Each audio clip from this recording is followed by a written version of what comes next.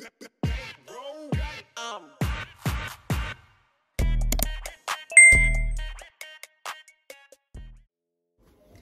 guys, back again with another video.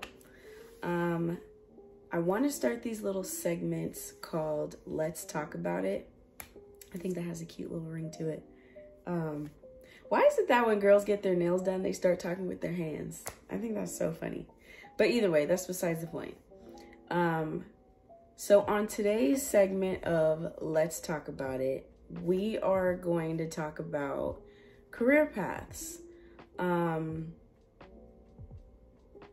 guess I'm only bringing that up because I recently went through a little bit of a tussle with some family members, and I'm starting to realize, which I knew before, but I'm starting to realize that people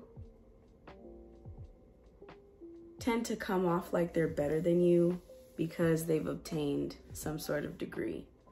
And what I want to put out there to all the young people out there who are in college, who aren't in college, who are taking a gap year, whatever your situation is, don't ever let people try to belittle you because you haven't obtained a degree, because you haven't gone to college, because you decided college wasn't the path for you. Whatever your situation is, don't ever let people make you feel like you're less than because you don't have a degree, or you only have one degree, or, life, especially in the day and age where technology is really big, certifications are really prominent, a 4-year degree isn't necessarily something you need to succeed in life. And I think a lot of people in the older generation are still kind of stuck in that mindset where if you don't go and get a 4-year degree in something, that you're basically going to fail in life. And that's just, it's not the case.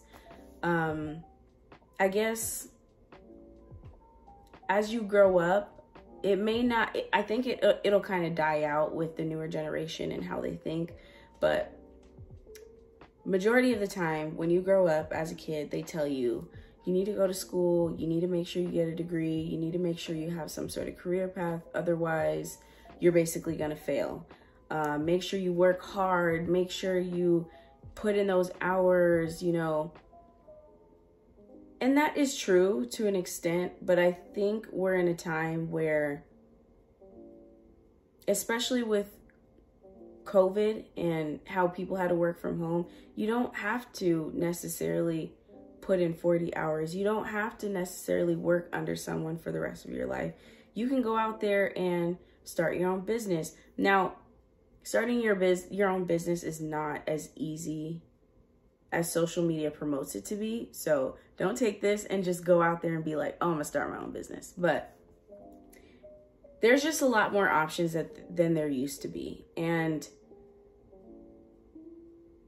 I think some people are stuck in that mindset that, okay, I don't want to say stuck in that mindset. I guess I want to say there are some people out there who, because they've obtained a degree or a certain amount of degrees, they feel like they're better than people.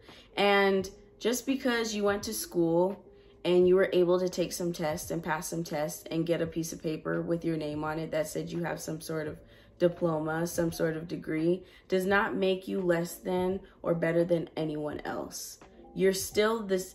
Because if you think about it, when we take our last breath and we're no longer in our human form, all that stuff that you have, all those degrees, all that money, all those cars, all the materialistic things, you can't take that shit with you. You can't go to your grave and I don't know what the spiritual life is like, but you can't go down to hell or go up to heaven or wherever the spiritual life is and be like, hey, I'm top ranked because I got a diploma when I was alive. Like, that's not a thing. When you die, everything, you don't get to bring that shit with you. When you die, you die. That's it. And I don't understand why people feel like because they have a bachelor's degree or they have a master's degree that they can talk down on people or feel like they can have some sort of opinion on how people operate in life or the choices that they make. No, I'm sorry, but that does not give you any right to have an opinion on what people's life choices are. Not everybody has to go to school to be successful. I have plenty of not siblings. I only have 3 siblings. I know plenty of people in my life who did not go to school and get a degree and are doing so well for themselves.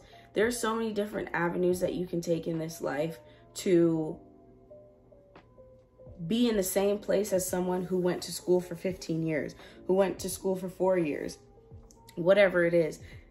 Having a degree or some sort of letters behind your name does not make you any different than anyone else. And I don't know why that's a concept that people can't understand. Like, okay, me personally, people that know me know I was in nursing school for an obnoxiously amount of time. But in the end, I decided that nursing just wasn't the path for me. Unfortunately, it took me a long time to get to that realization, which sucks, but I'm a lot happier now. I've found and chosen a career path that I identify with, that makes me genuinely happy. Obviously, when you're working, you're gonna have your days where you're like, damn, I don't really wanna go to work today, or I don't wanna do this. Nothing's ever gonna be perfect, but you at least wanna have a career that you identify with, that makes you happy, that makes you wanna wake up and go to that job and do it every day. Not go out there and obtain some sort of master's degree that you don't want to do, that you don't want to be in, and be miserable for the rest of your life. I'm not going to do that.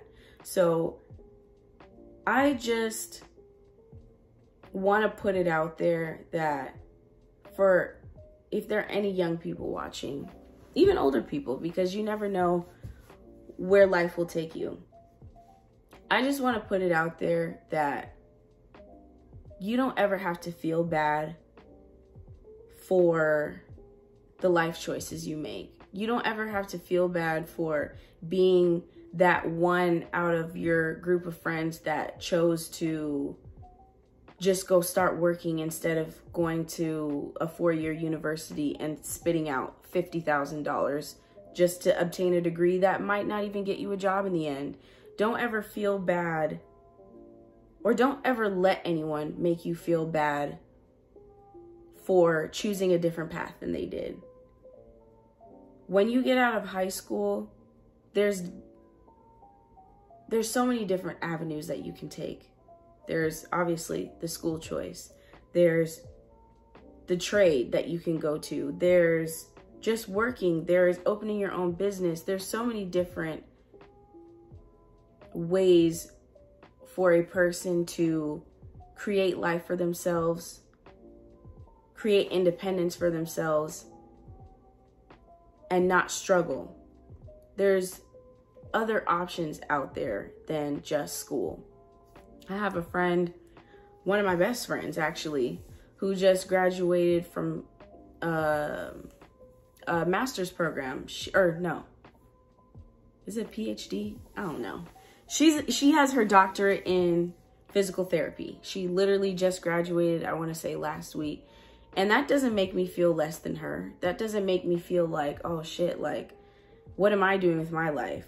Because sometimes when you try to measure up with people or compare yourself with people or even listen to the noise, because there are people, whether it's family or friends, who will try to talk down on you just because you chose a different path or are figuring things out later than the average.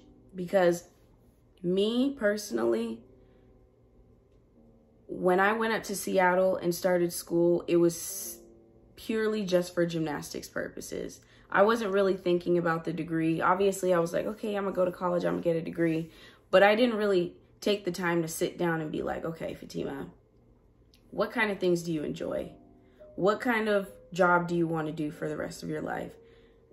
I grew up in a Caribbean household, and those with foreign parents know what it's like to live in that kind of household. Now, I grew up very happy. I'm not gonna say that to say that I was unhappy or I felt like I was being forced into things, but it's kind of like an unspoken thing where you either become a lawyer, a doctor, a nurse, something in the medical field, something in the legal field, because those jobs are guaranteed 6 figures, I guess. So I went up to Seattle and I was like, okay. I started out with pharmacy. Hated it. Shit was boring. Then I went to, what would you even call that? Like trying to be a doctor. I think my major was like biology or something. Then I found nursing because I was like, I don't want to be in school for so many years. First of all, school is miserable. I don't care what anybody says. I mean, there's some people out there that enjoy school. I'm not one of those people. I think the shit is boring. The books and writing papers, and it's miserable. But you got to do what you got to do to get where you want to be. So I'm like, you know what? I'll just do nursing. I'll get this 4-year degree, get out, and be guaranteed a job that's going to get me paid, you know? Because we all know nurses make bank, especially travel nurses or like the nurses that specialize in something. So I'm like, okay, let me just do this nursing thing. I get into it. I'm hating it. I'm failing classes. I'm not wanting to go to classes. I'm not motivated to study. The shit was miserable. And I had people that I was close to who, when I was living in the dorms at the time, who were just ecstatic. Like, oh my God, I'm going to be a nurse. This has been my lifetime dream. And I'm just like, yeah, I can't relate. I'm like, I hate this shit. And on top of that, I was a gymnast. So it was like, I never had time. And I think a lot of it has to do with the fact that I'm a Pisces. Yes, I'm into my zodiac signs. I don't like being constricted. I like being able to do what I want to do, have fun. I mean, obviously life comes with stress, but like not that much stress. So I had a degree or a major that I did not like, did not identify with. And I was in a sport that just took up all my time. And to be honest, I was not close with the people on my team. I feel like they did not like me for whatever reason. And I was a lot more shy when I was in school. So I think part of it could have been that they didn't know me. But the only person I was close to was Brittany. Shout out to her. But if I didn't have her, I would have felt like an outsider. So the people that I was close with were not athletes. So you can imagine how that feels like. I'm always at practice. I'm always at competitions. Well, I didn't get to travel that much because they try to hoe me. But, you know, that's for another time. Yeah, gymnastics in school just consisted of my entire life, which is what I was used to. But I was hoping that when I went to college, it would be a little bit different experience, but that was not the case. So the people that I was close with, that I connected with, who weren't athletes, so you can imagine how that feels like. They're like, hey, Fatima, we're going to go to the beach today, especially when it's springtime and it was hot outside. Like, it was nice. Seattle was nice when it was sunny. So they'd be like, hey, Fatima, we're going to go to the beach, or we're going to go down to Pike's Place, or whatever it was. And I'd be like, oh, damn, I can't go because I practice. Oh, damn, I can't go because I have to wake up early because I have weights. Like, that was some bullshit. So I just wasn't having a good time out there. And I guess I'm kind of going on a tangent. But either way, I'm only saying that to say that when you get to college, if you do choose to go to college, make sure you take the time to figure out what you like, what you enjoy. And I never realized, because all throughout middle school, high school, even college, the first classes I wanted to take were art classes, were something with design, something creative. And I guess I didn't pick up on that. And I think at one point I did, because I was struggling in my nursing classes, having to retake stuff. And I was seeing like my fellow classmates moving on to different classes. And I'm like, damn, why am I still in the same place? And at one point I was going to change my major to fashion design. And of course, having a Caribbean parent, you know, she's looking out for my best interest and is telling me like, Fatima, that's not a good choice. A lot of times you have to work your ass off to get into the fashion world, and most of those people don't end up making money. So being young and naive, I was like, you know what? I got discouraged and I let it go. And I was like, I'm just going to continue nursing because it's going to get me paid and I'm going to have a guaranteed job. Worst choice I could have ever made, to be honest. Not necessarily getting into fashion, like designing like that, but something down a more creative path. Because fast forward now that I'm 26, my end goal is to be a product designer, which is fashion tech is what I want to get into. And I'm so happy. I'm not as stressed. I mean, obviously you have your stressors where you're like, damn, I'm 26. I'm trying to find a job. It's hard to get into tech with no tech background, or even fashion with no fashion background. So some days it gets frustrating where it's like, am I ever going to get out on the positive end of this? Like, was this the wrong choice? But at the end of the day, when I go to sleep at night, I'm satisfied with my choice, even though there are things along the way that frustrate me. I'm on a tangent again. I guess I'm just talking about so much stuff. But I'm only saying that to say, don't let any family members discourage you from the path that you're taking, or even friends. Don't let anybody discourage you from the path that you're taking. Don't let anybody make you feel like you're less than because you chose a different path than them. If anything, you should feel encouraged that that person feels threatened by the fact that you're willing to take risks in order to give yourself the happy and desired life that you're looking for. Those people that want to, it's getting kind of dark in here. Sorry guys.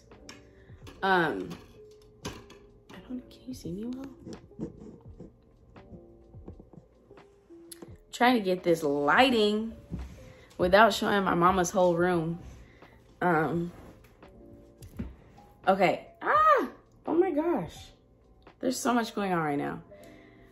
Yeah. So if anything, you should feel encouraged that you took the risk to be like, you know what?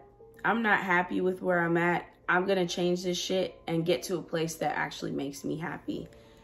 Those people more than likely don't know how to live for themselves, don't know how to think for themselves, don't know how to operate without getting the opinions of others, or how should I say this? A lot of times, people that try to project the fact that they have a degree on you and make it seem like you haven't gotten anywhere are more than likely unhappy with themselves, are more than likely not living life to their full potential. They're not living life for themselves. They're living life for other people. They're living life in a way that is satisfying parents or cousins or whoever it is, friends. They're living life for other people. So take that as a compliment when these people feel, if I really want to be frank, threatened by you, threatened by the fact that you are 100% happy with who you are and confident with who you are, that you can take that leap of faith and try something new, even when it's later in life. I'm still young, don't get me wrong, but at this point, the typical life that people live, you would have had a career already. But it's okay. And everybody's life path is different. Everybody's life choices are different. That's why we're called individuals. We all have individual choices and experiences and life lessons. Not everybody's path is going to look the same. If that was the case, the world would be pretty fucking boring. So I guess just to wrap it all up, do what you want to do. Do what makes you happy.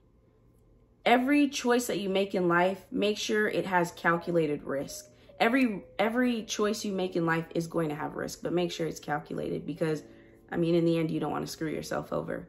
But do what you want to do. Do what makes you happy. Don't let anybody try to belittle you or make it seem like you're not getting anywhere, because that's not the case. If you truly want to get somewhere in life, you will. Once you have the perseverance and the confidence and the strength to keep pushing through, you're going to make it. So don't let anybody make you feel like you're small or like you haven't gotten anywhere, or like you're not doing anything with your life, because that's not the case. Those people more than likely are just unhappy with themselves. And maybe they will be successful, who knows? But I can damn sure guarantee you that they're going to be unhappy. They're not going to be as happy as you are. And I'm not saying that to be like, oh, happiness is the end goal. No, because obviously bills got to get paid and people want to be successful, but you don't want to be successful and miserable. A lot of times those people end up going into depression, or, you know, just settling for things that they don't want to do, or people who they don't want to be with, whatever it is. Take it as a positive. Do what you want to do. Live your life the way you want to live it. Do what makes you happy, and don't give a fuck about what people have to say. Because if you do, you're going to live just as unhappy as they are. So take my advice. I'm going to update you guys on my career path as a product designer. I'm currently networking with so many people. I'm actually trying to network with people who work for Savage X Fenty, because that's like my dream job. I do want to work there one day as a product designer, or even a lead product designer. So I'll keep you guys updated on what is going on with that, but just take my little advice. Live life the way you want to live it. Don't listen to anyone else. You got this. But anyways, I'll talk to you guys next time. Let me know in the comments if there's anything you want me to expand on, talk more about, whatever it is. Just let me know. But like always, like, subscribe, and I'll talk to you guys next time. Peace.